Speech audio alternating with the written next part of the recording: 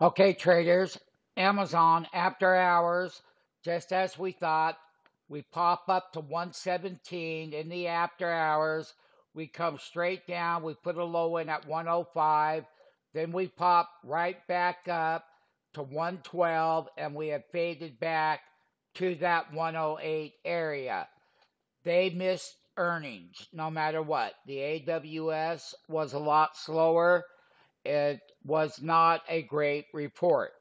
However, bad news has become good news, and this is part of earnings volatility. They spent year 2022 going straight down forever. I don't find the report good, but this is how the market is treating it. We go with price.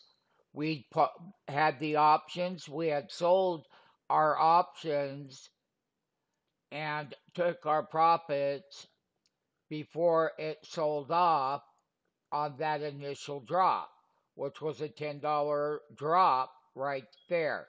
Once again, learn how to trade the earnings season. Sign up for that free 5-day trial. Trading options will make you money. Make the profits. Don't hesitate. Don't wait. Get the software. Get set up. Get rolling. And let's have some fun.